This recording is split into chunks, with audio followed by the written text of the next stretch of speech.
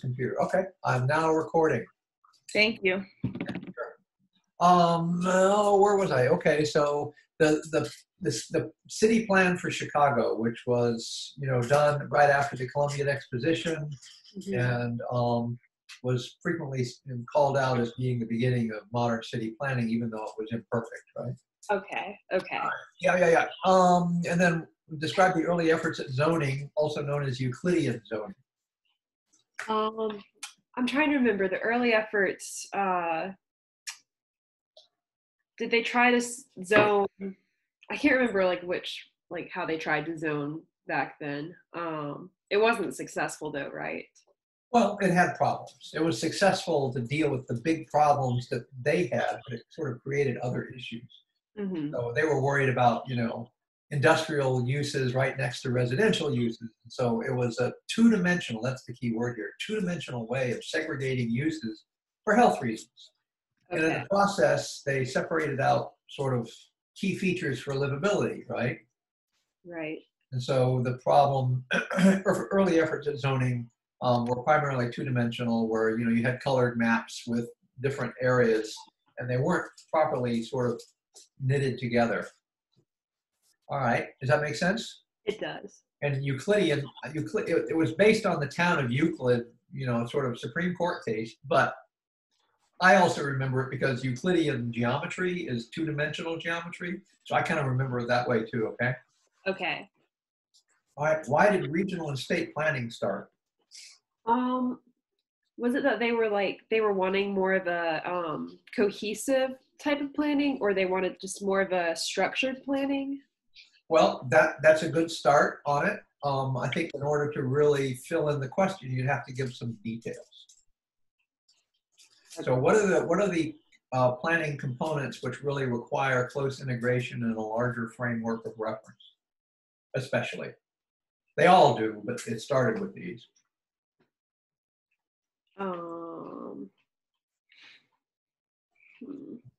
Okay, well, think about the basis for our own Council of Governments, which are the 3-county system that we've got set up. Primarily deal with transportation issues, right? Right. So transportation was a big harbinger of, creating these systems, but also anything that kind of crossed boundaries.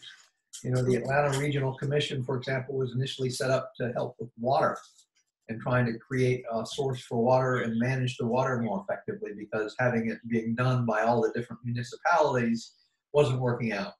And so also regional and state planning got started in order to maintain the infrastructure more effectively. One of the things that we had around here for a long time, and we're talking about putting back, is a water district. So anytime we have a problem which is just overwhelms the local municipalities, we need to involve more of them in order to come up with more comprehensive solutions. That becomes a reason to do regional planning. And it could be all kinds of things. Okay. Okay, does that make sense? Sort of, maybe, kind of. It does. And then what is the problem with regional planning, though? That's kind of the other half of the question. Is it too focused on one area and only concerned with that area, or? It can be, although remember that most of the regional planning efforts were primarily set up as a way to dispense of information, to create a source of information so that the individual governments would have a common sort of source and have, that to use as a basis for planning. But the problem with regional planning, remember the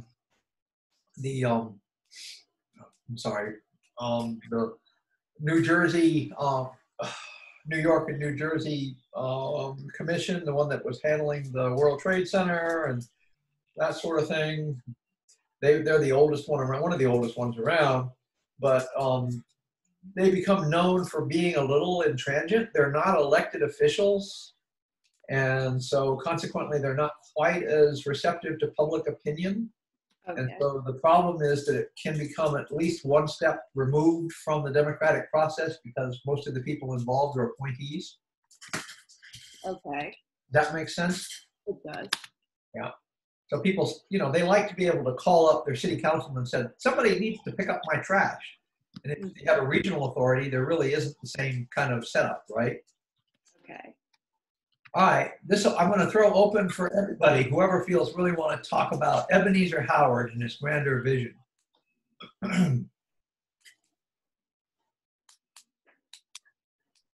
Is the Garden City? Go ahead, Ellis. Yeah, he wanted to make the Garden City. Right. Yeah, he wanted to like space out everything very orderly and very orderly, and you still have rural areas and green areas.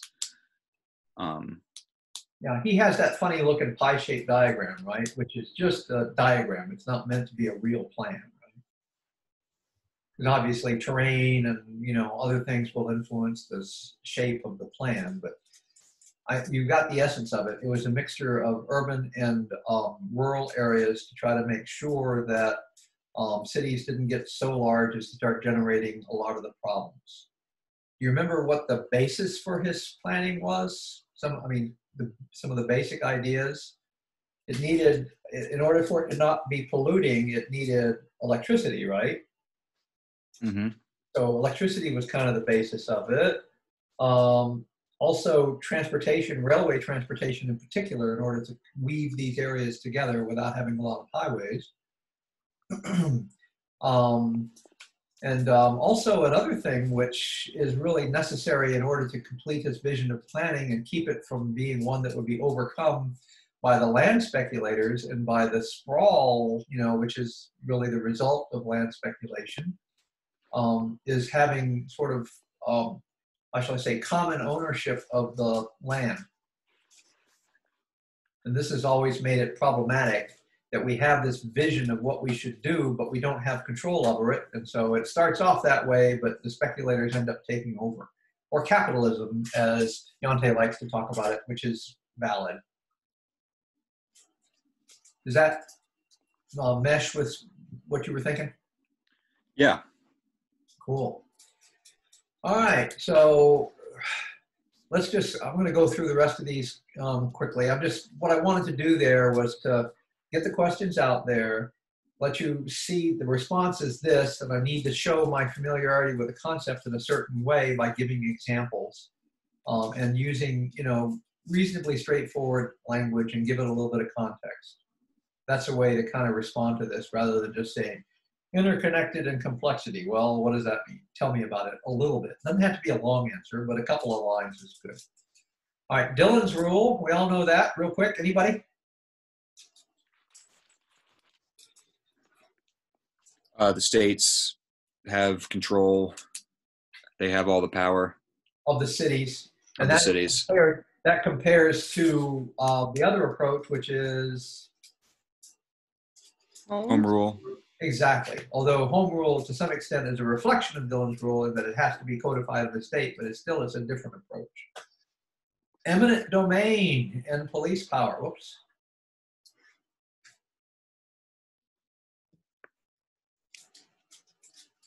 Everybody can see these questions, right? Yes. Okay, very good. So eminent domain is an example of using police power. So when the police come and charge you, they're charging you. They're saying you've broken the law or you've worked against public safety, right? In the same way, when you start talking about land use, they come at you and say, this land doesn't work towards the public benefit, and therefore we're going to buy it from you or take it from you, right? I'm sorry, take it from you. We'll take out certain rights that you have to it. So eminent domain is where you actually can come in and buy out a property owner who has access, who has rights to his property. Police power is when you come in and say, I'm sorry, you just are non-conforming. What you're doing is a violation of public safety. We don't have to recompense you anything. You have to change your ways. So they're two different things. Okay? And so that relates directly to zoning and takings. Takings is an example of eminent domain where we take it. And what we try to do with zoning is to keep from taking property because that we need to pay for that. But basically set it up under the idea of that this is within the police power of the cities. This is within the right of the cities to try to control, the public interest. And we start talking about takings. Remember that court case that illustrated sometimes how far the cities have gone and maybe gone a little too far?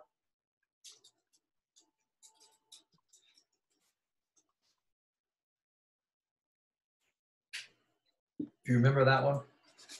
Honestly, Was it like in the late 1800s? No. This is fairly recent. Remember, we saw the video about it. Yeah, I can't remember the title of the court case, but it was when that woman bought a house, and then they kicked her out to build some factory or plant, and then they just never built it, and their house is just still there. Right. No, exactly. And so you got it right. So that was Kelo versus, remember? Connecticut. It was some northeastern state. Yep, you got it. So I'm trying to remember. Kelo versus New London. It was New London, Connecticut. That's right. I, for a moment, was flashing on it. It's hard for me to talk and think at the same time sometimes. You know what I mean? But yeah. Equal protection statutes. What's that all about?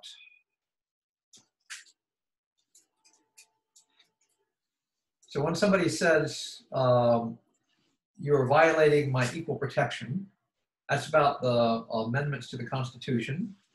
That's where you zone something, making it impossible for you to be able to afford a house there. And so you can be sued under equal protection, saying that you need to provide some opportunity for me to be able to afford to live there.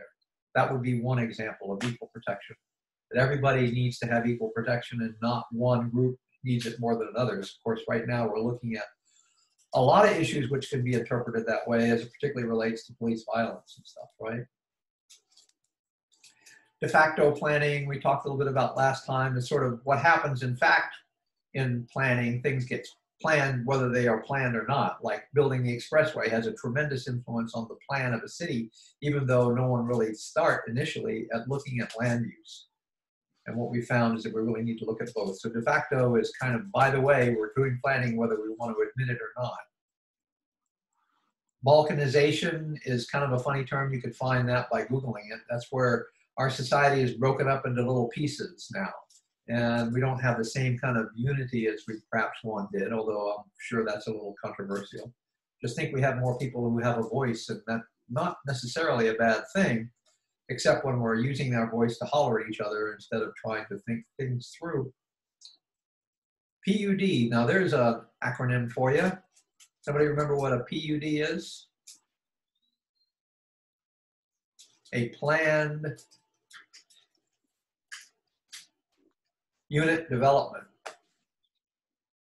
That's something you really probably should know, because planned unit development is becoming more and more popular in the face of zoning. Why do you reckon?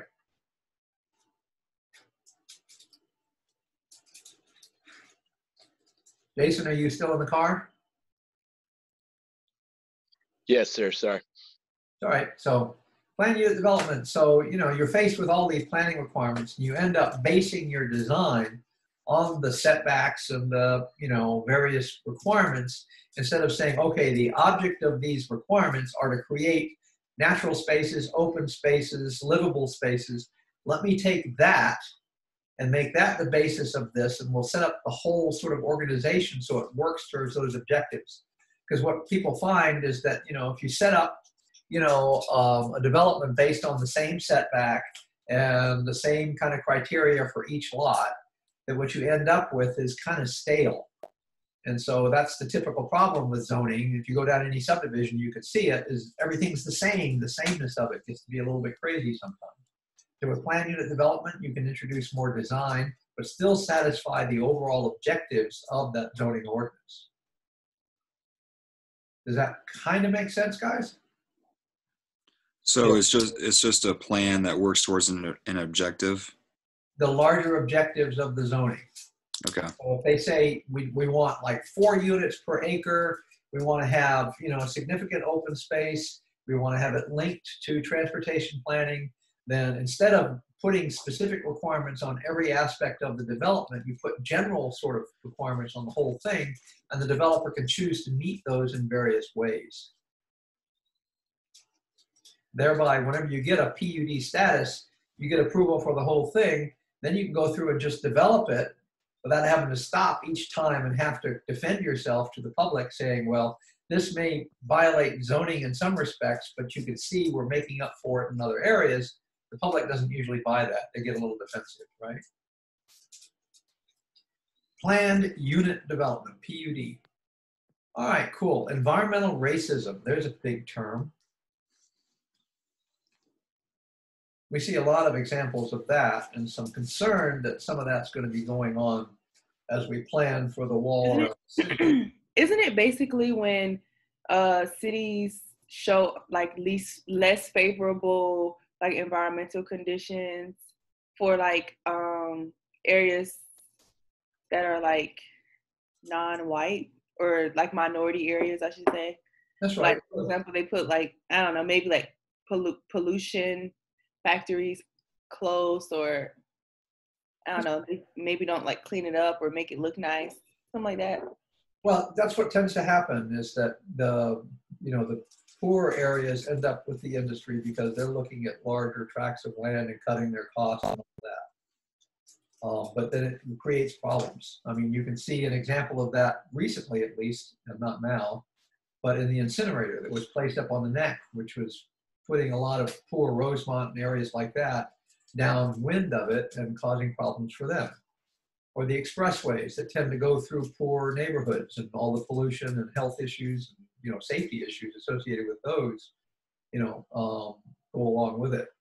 So environmental racism is where we are creating, less than good conditions for people based on the fact that, they are the less expensive areas and we're disproportionately affecting those.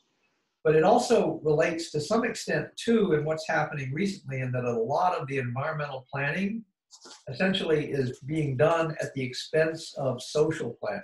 You see what I'm saying? And so it's not hard to see that there are a lot of nature buffs out there whose primary concern is interpreted as preserving nature, but in the process they forget about other things. For example, Kiowa Island was developed as a design with nature community, but there's no opportunity for anybody else to live out there. In fact, they're excluded by just the cost of the place and stuff. So it creates an exclusionary situation. So environmental racism is, looking at environmental concerns without paying proper sort of respect to social conditions that are created. Is that a reasonable enough, big enough definition maybe to be able to handle all those conditions I just talked about? Right? Make sense to you, Yante? Yeah. Yeah. Right. So Berman versus Parker, current legal thinking and the use of eminent domain in the transfer of property. Berman versus Parker. I now have a sheet online where I go through all of the, I should say, court cases, so you can easily look those up. And I'm just kind of going down my own notes here to see where I've got bits and pieces of it. Yeah, here. Yeah, Berman versus Parker allowed for the taking of private property with just compensation for public use. So that was the basis for that. So we can, change the use of it as long as we pay people for it. That was that particular court case. And what is the current thinking in the use of eminent domain and the transfer of property? This goes back to Kelo versus the town of New London, where now we are cutting back a little bit on the rights of cities to just decide on what's in the public interest and asking for it to deal more directly with public health, safety, and welfare. But this goes back and forth. You can see the court cases go back and forth over time. And why is local planning so political? Well, because it's local, because it involves money, it involves people's quality of life, because people can see it, and everybody thinks that they're an expert at it. So yeah, planning is political. All right, and then significance of the master plan and local planning, what does it usually include? Well, there are specific elements in the master plan that are in the textbook, which I would refer you to, but they are, enumerated there. pretty closely. As I look at it here, master plan and local planning usually include looking at the whole situation analysis, which is information gathering and so forth, and then synthesis, evaluation, and implementation and coordination. So that's kind of the basic, sort of phases, which I'm just kind of jumping through lightly, but you could look more fully at that and see, what's involved in each. And it's pretty self-explanatory, really, I think. But the master plan is an idea that was very popular, and now we still do master planning, but one of the points that I made is that we tend to be moving more towards strategic planning now rather than master planning, because we're trying to be flexible in what is the actual result of it, what actually happens, so that we can deal with changing economic situations. Oh, boy, I'm getting tired. I've been talking for almost an hour. Revenue bonds versus general obligation bonds. There you go, Ellis. That's perfect for you, right? Business mind.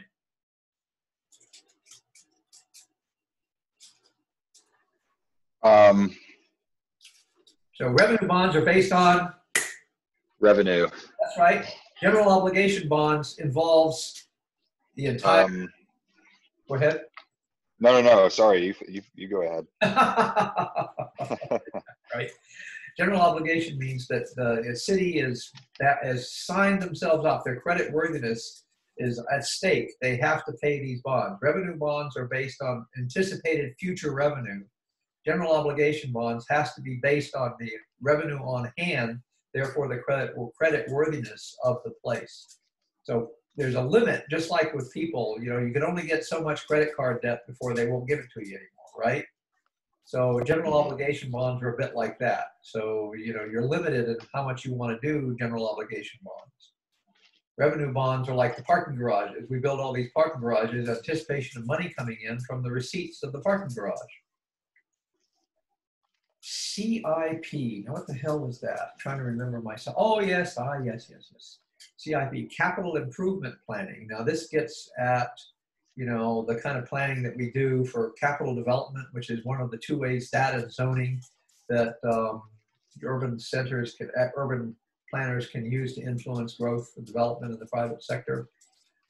And then TDR, that's an easy one. One that's very important is the transfer of development rights, where we take development that could have occurred in another area, but we want to, hold it down a little bit, and we give the developer those rights in another parcel. And the one that we frequently look to is the Pennsylvania Station case, where instead of building on top of Pennsylvania Station on the historic building, we gave the company rights to develop the equivalent elsewhere, so that we could leave that place alone.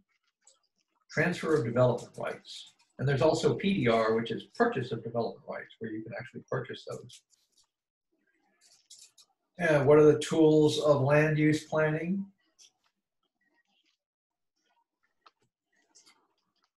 Well, those would be zoning and capital improvement plans. That's a kind of repeat of what we just talked about. You have a few advantages and problems in the traditional zoning laws. Well, we talked about that, where you have two-dimensional planning, and that creates kind of a stale situation. How do issues outside the local area affect planning within those areas? Well, they're interconnected, so that goes back to the same response that we had earlier. Oh boy, we got some more stuff to go through.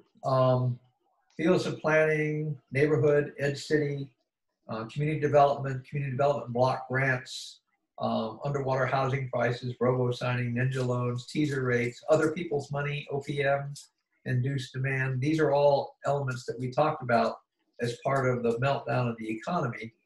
At least underwater housing prices, robo-signing, ninja loans, teaser rates, other people's money. That was something that we talked about as far as the meltdown of the economic system in 2007. In terms of neighborhood, how would anybody, all right, I'm going to pick on you, Matt. How would you define a neighborhood? Just a group of houses. I don't know. The kind of community. It's a neighborhood that has to be there. Like there has to be a neighborhood with a community. Okay, so it's somewhat self-sustaining, which includes not just houses, but also businesses and services of various sorts, right? Yeah. And then some of the local modern planners have defined that it needs to be within, 1,000-foot walking or, quarter-mile radius so that you can get to it readily. So neighborhoods are kind of self-sustaining units, which has the services and so forth that it takes to kind of keep those people together. It could also include schools and libraries, parks, and, stuff like that, right? So you don't have to go outside of that. Edge cities, that's an easy one. That's a city that occurs along the edge of a city. So community development funds versus community development block grants. Those are two methods that were used after urban renewal to try to, make money for more flexible for individual places and more gradual. All right. So induced demand means essentially you're talking about highways. Induced demand means when you build it, they will come. You build a highway, all of a sudden you get more people using it just because it's there. They want to get on it, I guess. Define the difference between edge city and transit-oriented development.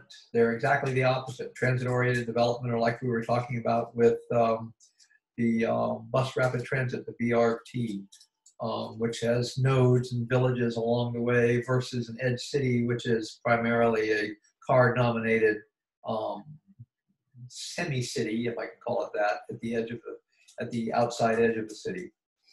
Good urban design, you tell me, but the textbook has various, sort of words that they use, but it has to do with unity and coherence, minimizing the conflict with the automobile, protection from elements, easy orientation, being able to find your way around it, compatibility of adjoining uses, which also can include mixed uses, of course, places to rest, socialize, security, and pleasantness. And you could add to it, I suppose, other things like affordable housing, about resiliency, and those kinds of things to it based on the criteria we've set out for these courses. Now, one of the things I would recommend, since these are quite a few questions, this is from the whole reading of the entire textbook, is that maybe you could just find where these questions are written about in the text. And so when you get the test, you'll have 24 hours, you'll know where to go look for the answers. You don't have to memorize these. That's one of the advantages of a take-home, right? So you can prepare ahead of time. All right, let's see. Urban renewal been good or bad for cities? We talked a lot about that. What's not to like about urban renewal? Jason, what do you think? You still driving?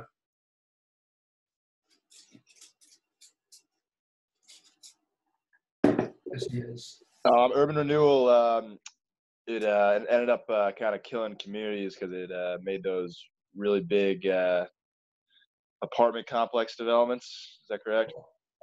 We're talking about, the Housing Act. Urban renewal was initially just there to demolish things, and very little got put in its place right away, and it ended up gentrification, right? But you got the right idea. Yeah. Yeah, good, super.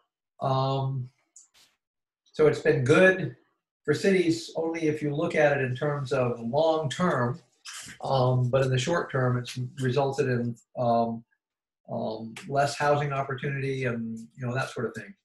And so right now, we have a more gradual approach, which uses the community development block grants based on the revised community development standards instead of urban renewal. So community development took the place of urban renewal. And it's basically, the idea is that you would do it more gradually and not so suddenly, which is a tremendous shock to the system, to the sort of livability of the city. How do federal efforts affect housing? How does it differ from the rich middle? Well, that has a lot to do with taxes, doesn't it?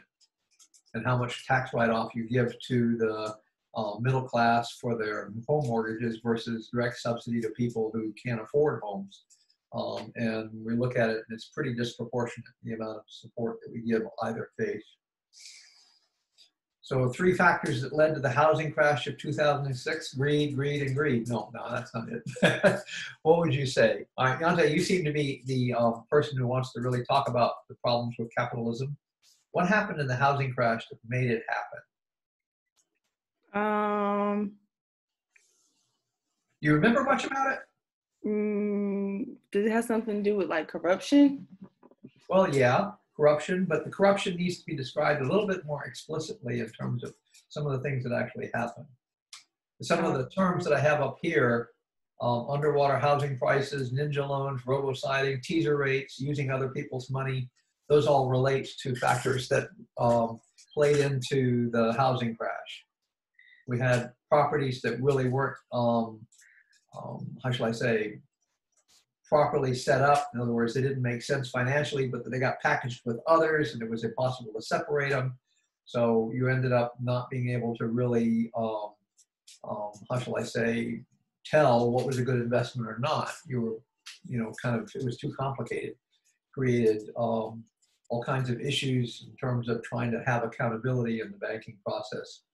And this related directly to the how shall I say, the getting rid of Glass-Steagall, which said basically you couldn't gamble with other people's money, and that's what the banks were doing. They were taking everybody's money, putting it together, and then investing it and gambling with it. Is what it boiled down to. But so you can find these terms back up here for the housing crash. All right, and then how do engineers go about figuring on traffic loading and highway planning? A lot of this has to do with figuring out, you know, the demographics of an area, figuring out how many trips they're likely to make, what, you know, type of means they're going to use, usually automobile, how they're going to split it up in various areas. You know, there's a 4-part process there. I did put out an article about how it's different in Holland and other places where they make part of the whole planning process, instead of just reactive, somewhat prescriptive. In other words, the whole bicycle infrastructure and so forth is placed in there specifically to try to alleviate traffic. And if you look at it in broad terms, you can see that the whole methodology that the engineers use to figure traffic loading is actually creating the induced demand, if you follow me there. So yeah, the textbook says it, but you know, you can see it in a broader context if you take it to the next level. Oy. I'm going to pick on just a few of these. Structural unemployment. Matt, remember that one? I remember. I don't think so. All right, so remember during the Depression, we had a lot of people who've been on the farms, and the farms are no longer viable, but then there were businesses moving in, and they weren't trained to do it, right? So it's when you have a mismatch of the workforce and the jobs, where the workforce really can't do the jobs. Yeah. All right. And that can happen on lots of different levels. Displacement, that's basically moving people out. NIMBY, that's an easy one. What do you think? Matt, you want to pick up on that one? NIMBY, that's an acronym. Not in my backyard. In other words, yeah, no, we don't want it here. There's a new movement called YIMBY, which is yes in my backyard, where people are trying to say, yes, we want to recognize urban influences and not just be defensive and saying all we want are residential uses. So it's kind of interesting how that's played out. But anyway, sprawl, you know, two similar land uses dependent on the automobile, not sort of knitted with the rest of the city, not very livable. You can, you know, refer to it in several different ways. Sustainability, we talked about that a lot later. There's a term which I have mentioned and want to repeat again: per capita loading versus carrying capacity. Per capita loading would be, you know, let me see, I'm sorry, let me put it that way. Per capita loading is the amount of infrastructure that you need per person, okay? Sewer, water, police, whatever, infrastructure. Versus carrying capacity. And before I get into that, per capita loading we find is the denser the population, the less the cost to take care of it per person, per capita, right? But then that comes up against a brick wall called carrying capacity.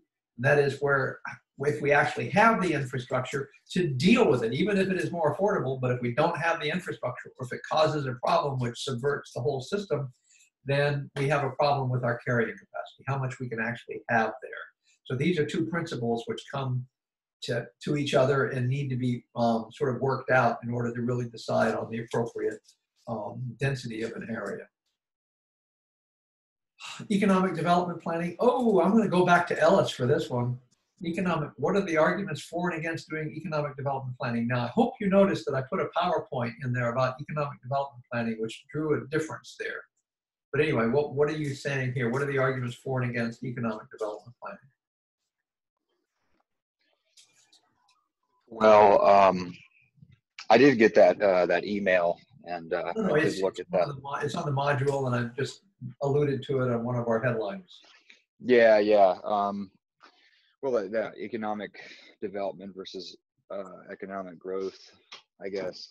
So economic development's more like how we can make a community better, more economically viable, like raise the standard of living, etc. And then economic growth is this, a linear kind of curve, I guess, or a line where, that there's economic growth, but like, how is it allocated? So I guess development's more like, how is the money allocated in a community? Is it sustainable? Does it help the city as a whole? Right. And a lot of times, Yeah. economic development economic planning just benefits a few at the expense of the many. Right. And so, and I think you had this, correct me if I'm wrong, but you kind of had, this was your least favorite aspect. I'm not trying to put words in your mouth, and I understand that because the way economic development is today, it's really not economic development. It's more like economic growth. Let's build a bunch of stadiums, or, Yeah. let's build this trade show stadium where, yeah, it looks good, and everybody says it's going to make money, but then like five years down the road, it's hemorrhaging money. It's not really. So it doesn't help. I'm a child of Atlanta. I went to high school in Atlanta, and I saw what happened to Atlanta. Ivan Allen was the mayor who's really started the city off on its exponential growth. He used to have a sign on the highway that listed, or that had the number of people in the city, and it was a big celebration when it hit 1 million. And the idea of development at the time was to build an expressway around the city and fill it full of every franchise and call it growth, right? Right. On one level, that's true, but on another level, it's a hell of a place to have to live. And so economic development has a little bit more to do with livability and culture and long-term sort of considerations rather than just looking at making money. And I think we don't really disagree with each other in that regard. We're just trying to draw a distinction there. Well, and what happens is economic growth is really just what economic development is. People say, oh, it's economic development, but not really. It's just economic growth. So economic development is looking at developing something longer term that fits within the community and that builds structure, rather than just making a few people rich. Exactly. All right. So how does local economic benefit those areas? I think we've just talked about that. How do local communities do it? Okay, how do local communities provide a place where businesses can thrive? Well, some would say low taxes. Yep, that's part of it. That's right. And it's true. I mean, it's definitely true. You remember that whole thing with a couple years ago, Amazon's second headquarters, like cities were just clamoring over each other to like, oh, come here, please come here. And so, yeah, it's a competition between cities. And usually the way they compete is, oh, I have the lowest cost of living. I have the lowest amount of taxes. Right. So yeah, they lower taxes. They also subsidize businesses, by reducing the taxes. They're essentially subsidizing it. They also help sell the place. If you think about Charleston, there's a lot of sales efforts here. The Wildlife Festival, Spoleto, a lot of it trying to sell the place that the businesses are a part of. So it's promotion. They also have the tax increment finance districts, the TIFs, which is a worthwhile concept to keep. Idea that is, new money raised in an area stays in the area to help with the expansion of just that area. Also finding sites. You see all these industrial parks around. That's the city going around and is developing these sites and making them available for businesses to come into. That's what made the difference in getting Boeing here. That was a project I was involved in before I went to Bermuda, was to set up the network of highways and businesses and zoning and permitting around the airport so that it would create a business environment that, you know, folks could move into. We had no idea it would be Boeing. We thought it would be a series of smaller businesses, but Boeing was able to come in and swallow up, you know, most of them just on that whole side over there. So that you're providing sites. We have places like the cigar factory, which are considered incubators for buildings, incubators for businesses. They develop revolving loans to kind of keep low interest rates for businesses that come in. They're using that a lot right now with the technical sector, I mean the IT sector coming into town to try to promote that. Charleston is a place for that. And then of course trying to maintain the zoning so as to make it propitious for people to be there. So local communities can have a great effect on it. It's not all just done on a state level. Ooh, and growth management, there's a whole chapter about that just about, but it's essentially dealing with the regulation of amount, timing, location, and character of development, which growth management has frequently been seen as part of the state and regional planning efforts. It also, you can see, doesn't deal much with social equity issues. It's all about the logistics of development. Let's see, state level growth management usually governed by what overriding concern? Now that's pretty simple, that's environment. If you think about, you know, the issues right now with water, with the marsh in particular, development of the marsh, these are mandated by the state and carried on through the city. So typically that's what the state's been involved in because those are broader issues, and also transportation. Smart growth has been less successful in working through the issues in existing development. Okay, so discuss with West Ashley in mind. Smart growth really depends on having a blank slate. And when you're dealing with existing development, that's problematic. So we see all these terms that have come up at a particular time dealing with particular sort of methods, and it gets downright confusing. Because what's not to like about smart growth? What's not to like about growth management, you know? But if you look at it in terms of the context, the historical context of where they are, they meant certain things at the time. And to some extent, this is just, you know, city planners playing with your brains, coming up with a new concept for talking about it. But, you know, refer to the textbook. It tries to anchor it into the sort of context of the time so that you understand, you know, what people are talking about. And we've already talked about per capita loading versus carrying capacity. We're talking about national government oversteps its usefulness in providing solutions to local areas. We talked about that last class pretty well.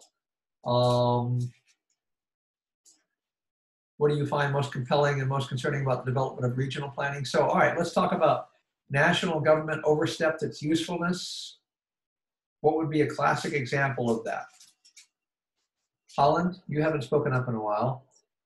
What is one of the biggest things that the federal government has done that influenced our future here? I mean, I think transportation, like, Yep, is a big one. Is that the one? Yep, that's a big one. Okay, that's definitely a big one. And they've overstepped their boundaries because they've influenced so many other things without proper regard of the sort of nuances, right? Right.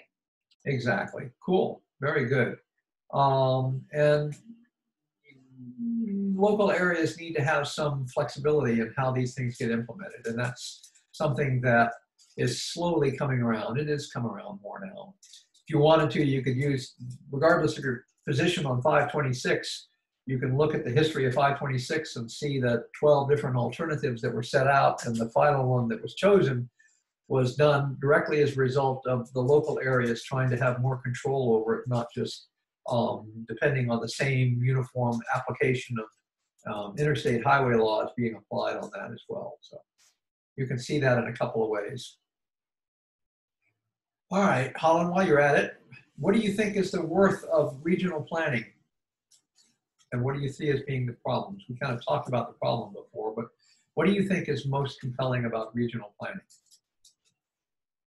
Um, I think I don't know. It's hard for me because I know we talked about the regional. That was the one where the public opinion is not always involved, right?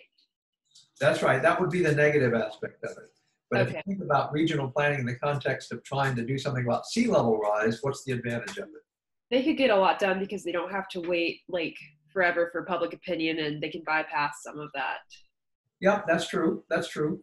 But they can also deal with the situation, at least in theory, more comprehensively, That right? too. Because environment doesn't change just because you go across a county line or whatever. They frequently are not governed by the same kinds of things. Political. Okay. Yep. Very good. And then we talk about the factors in Europe and Asia that's different. In Europe, they have the EU, they have a tradition of socialism, they had World War II, they have a tradition of providing housing, they have a different kind of governance system that is perhaps more bureaucratic, but also allows for more contribution initially and then none later in the process.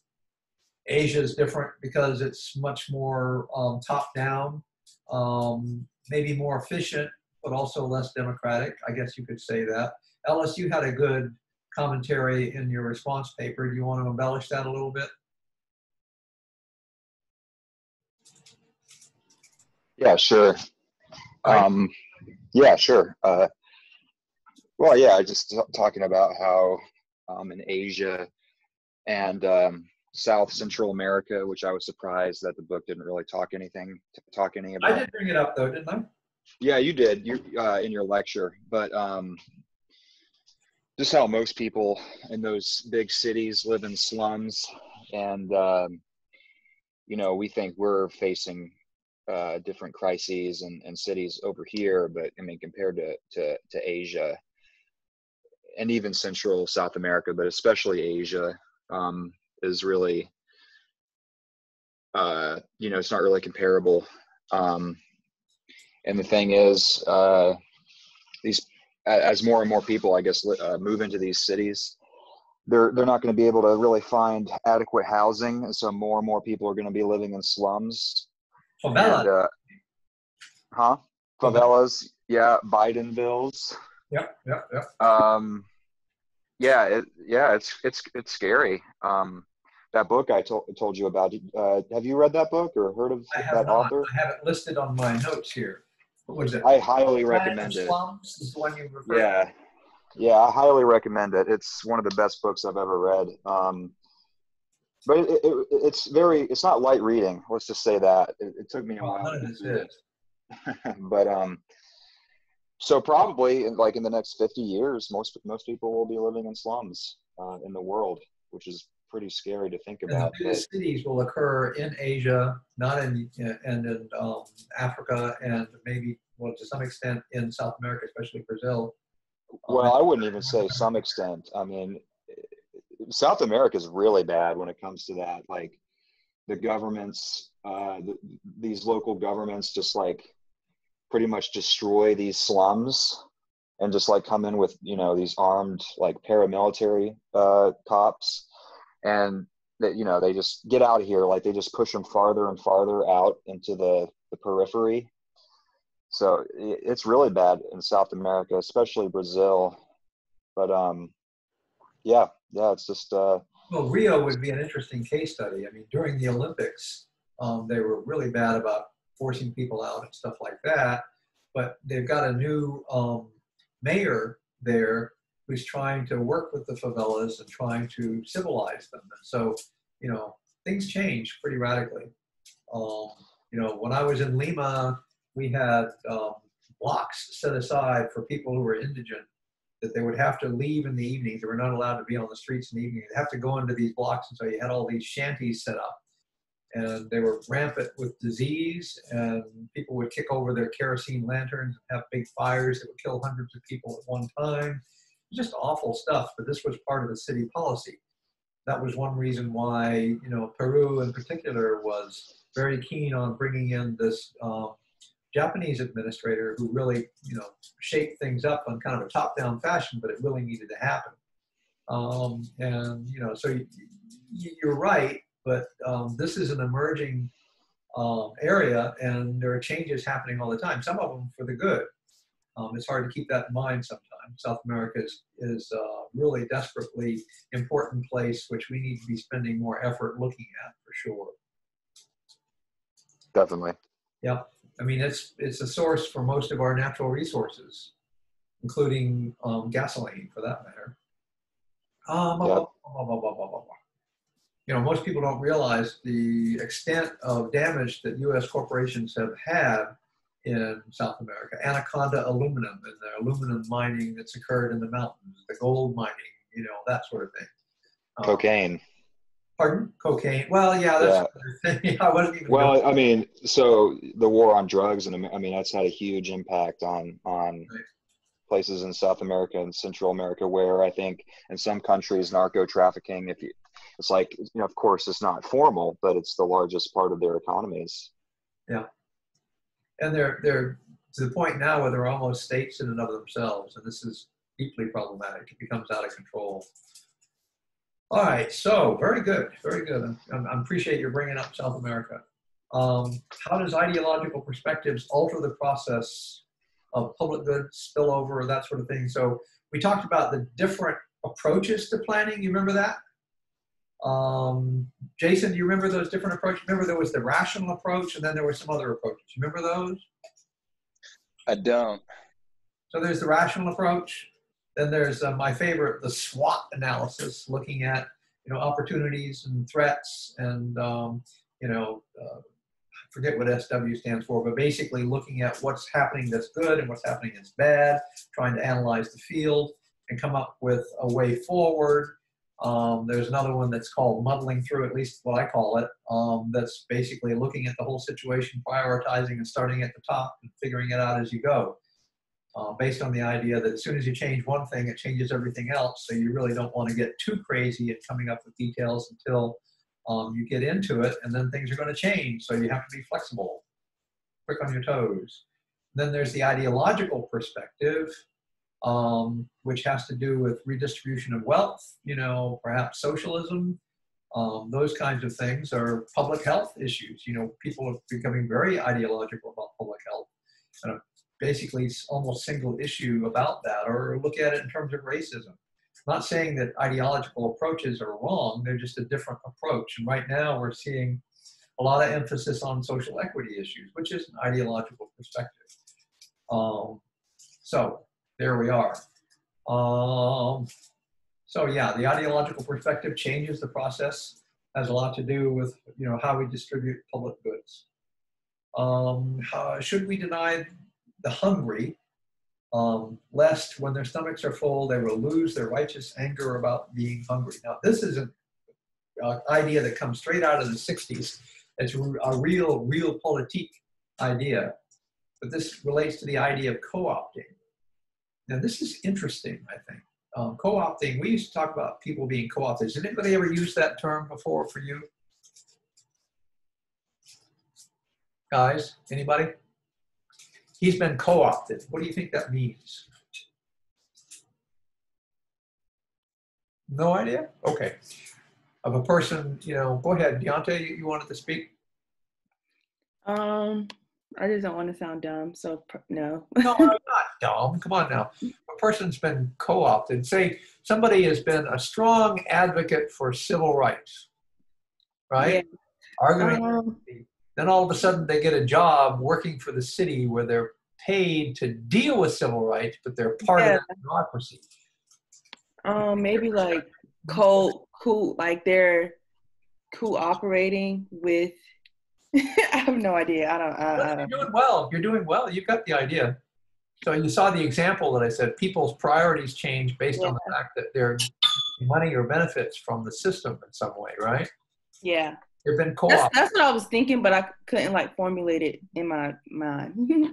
Yeah, like I was saying before, I think you've got a handle on it. You just need to loosen up with it, and we need to talk about it. I hope this is helpful in that regard. But co-opting is where, you know, we used to talk a lot about that in the 70s, where there was a lot of anti-war movement and that sort of thing, and then all of a sudden people had to go out and make a living, and they got co-opted by the whole middle class thing and having their house in the suburbs and all the rest of it. They no longer had time to go out on the streets and demand social justice anymore. They were too busy making a living. They were co-opted.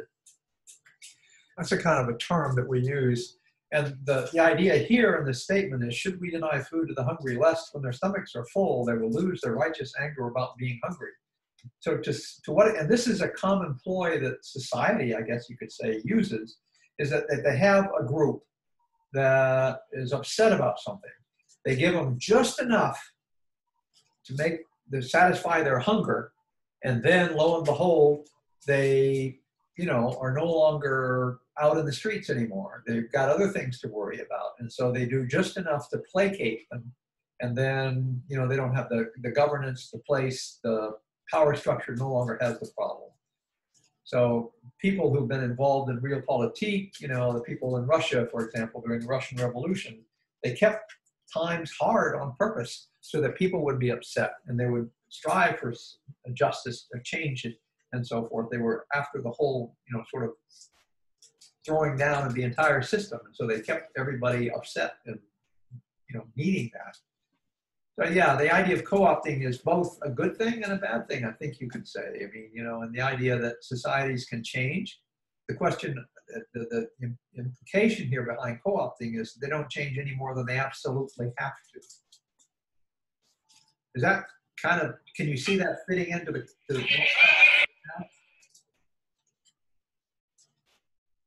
Dante? Yeah. So in other words, if I were to say to you that taking down John C. Calhoun from the park is a way to try to co-opt the resistance movement that's going on right now. Can you see how maybe that's applicable, or maybe that's an overstatement, or how would you interpret that?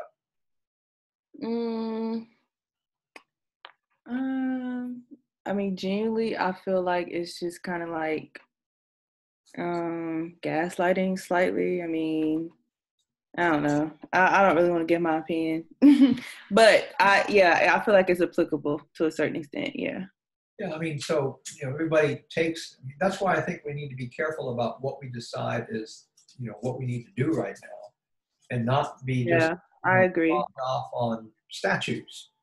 I mean, he can stay up there as long as he damn well wants. It doesn't influence whether we have affordable housing or whatever. He's a symbol, and symbols are important. But as long as it also generates real change. Yeah, exactly. That's why I said I feel like it's gaslighting, like just putting a Band-Aid on top of a wound that's definitely not even close to being healed. So I mean, yeah, your term gaslighting is an interesting one that has subtle differences. Are you familiar with define gaslighting for me, if you don't mind, because I think that's a useful concept, just as useful as co-opting. Well, I just feel like they're trying, like, it sounds good and it looks good, but as a Black American, when you actually examine like the means for why they did it, you kind of just see that it's just BS. Honestly, it's just they're just doing it to try to shut us up. Like, that's all. They're not doing it to implement any real changes or to actually stand with oppressed Black people. They're just doing it to try to shut us up. Like, that's what I mean by gaslighting. It's just a way to kind of manipulate us into into just being okay with like the climate of like every other thing that has been going on in our community. That's just how I feel. But my sense of it, and this, and I'm not trying to be overly academic here, but what you're describing is actually co-opting. Gaslighting is a subtle difference, I think. It's where people try to get you to question your own legitimacy, right? Yeah. Provide an alternate view of history or reality. And who's really good at that, of course, is Trump, because he gives you back the situation, but then he puts a different twist on it that gets you to try to think of it in a way that completely undermines your position. The term gaslighting came about in talking about sort of, there are certain sociopathic personalities, for example, who, basically, a person may say, I saw you in the store, and you turn around and say, no, I wasn't at the store.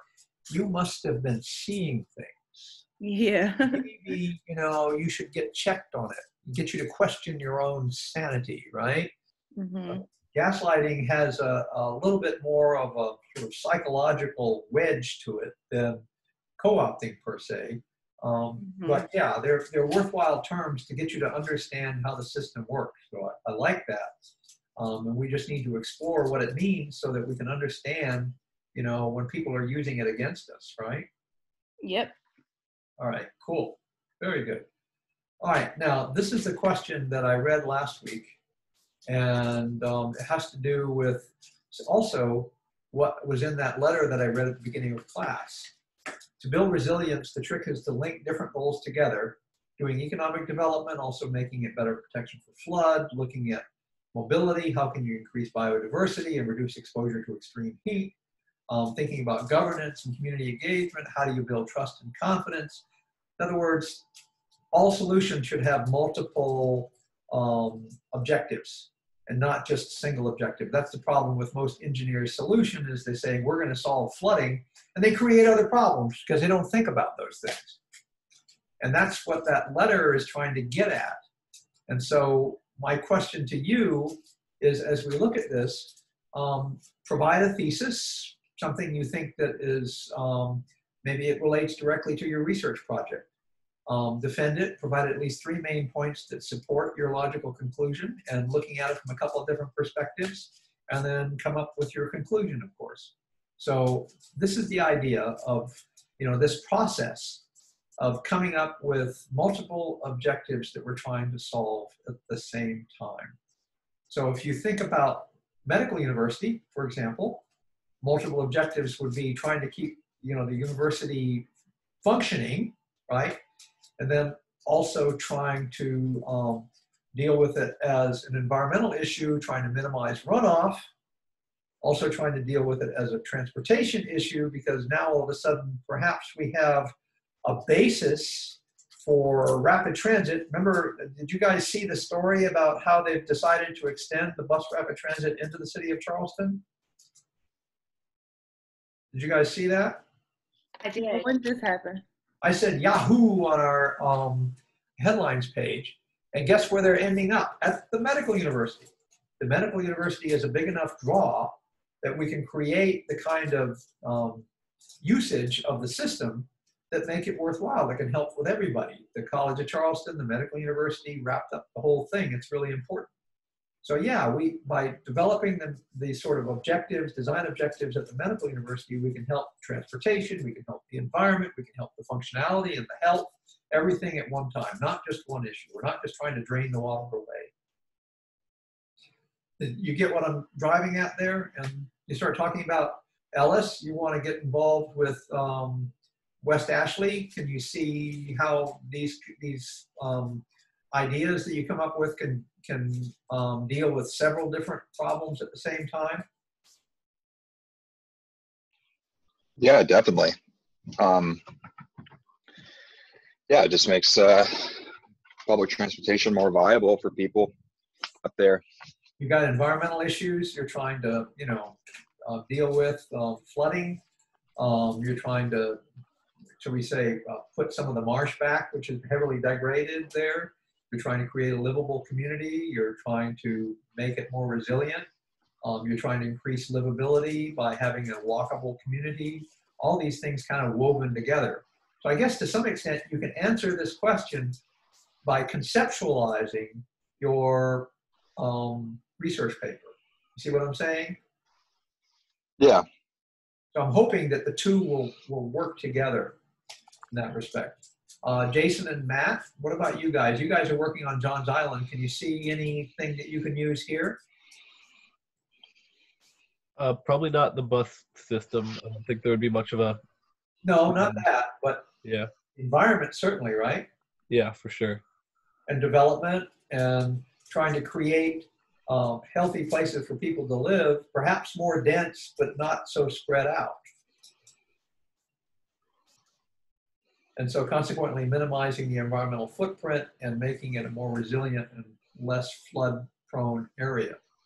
Yeah, So definitely. so you set multiple objectives that you're trying to deal with whenever you propose a solution. So that's the idea, okay? So we talked about West Ashley, inner West Ashley, I guess we would say. We talked about Medical University. We've talked about Johns Island. Is anybody here working on the Navy Yard, Navy place? I'm sorry, the Navy base, not place. So we have another group that's working on that. So hopefully we'll catch up with that. But yeah, we need to work on multiple objectives. At the Navy base, we can talk about historic preservation perhaps, but you can also talk about that Ellis, and Gabriel for South Windermere. That neighborhood really needs to be, put on the National Register, and that shopping center in particular, and some of the provisions of historic preservation should help this process, should help the sort of cultural continuity we're talking about. Mm-hmm. All right. Yeah. All right, so we've gone through all of this. It's 7:15. What I'd like to do, we can either have people stick around here. I may go grab a beer, actually, at this point, since I've been talking for almost 2 hours, and that's way long. I'm going to stop the recording at this point, if that sounds okay. Or you can sign up for a time tomorrow